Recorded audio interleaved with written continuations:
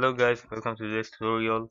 In this tutorial I'm going to show you how to use brushes for your landscape and yeah, maybe some tips and all. So let's just start it. First thing first, you obviously need a landscape. You're going to use a plain landscape and the default material from a starter content.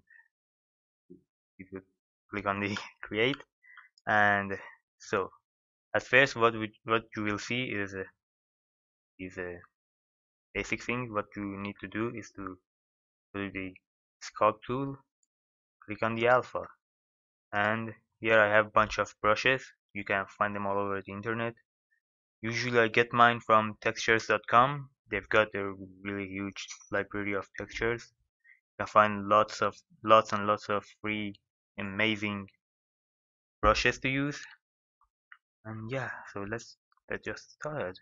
So we take a brush and come here and put it on here. Before we start anything, I'm going to tell you about the settings. First thing first, we have the tool strength, which is obvious how strong it's going to affect the landscape. We'll start with 0.3, something like that. We have the texture. We just select our texture, our brush. We have the texture channel, which is it's just useless. We just don't touch that. It has nothing to do with our thing. We have brush size, obvious. Use clay brush. I'll explain it a bit later. And auto rotate. It will rotate automatically as you sculpt your landscape. It can help you to have a variation in your sculpting and makes your landscape realistic. But if you don't like the auto rotation, you can turn it off and rotate it manually whenever you want. Let's start. And before we at first we turn off the clay brush, and we can easily sculpt it as we want. You can see it right now. We can rotate it.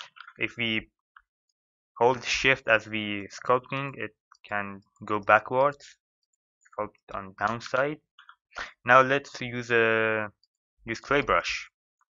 It makes it a bit cubic. It won't be as rough as here. It will be like this, more cubic, more flattened. So you can combine your textures like at here at this section we use this texture. You can go right here, use this one, sculpt it right here, and the texture that you're gonna use is very important. It's you should be sure what you're looking for. Use the right texture to, so you can get the your favorite result. Let's just flatten right this section. Like I'm trying different textures just to show you guys. Oh, sorry.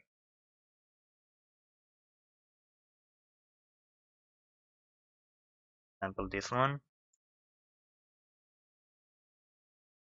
Be careful not to use it too much or you'll get something like this. By the way, the resolution of the texture is really important. Right now it's kind of cubic and all, but you can smooth it out just by changing the sculpt to the smooth and all. So if we use a clay brush, you can see the difference. Changing a bit, rotating a bit, and get your favorite result very easily, or even by holding shift and copying it backwards. I also have another tutorial which I use generated landscape by using tree sculptor. You can combine these two tutorials, generate a whole landscape and adding your own details with these brushes at any point of the map that you want. It can help you a lot. get your favorite result and have a really beautiful landscapes really easily. So I hope it helps you guys. Hope you enjoy it. Make sure to leave a like, leave a comment, and subscribe for more tutorials. And I see you guys in the next tutorial. Goodbye.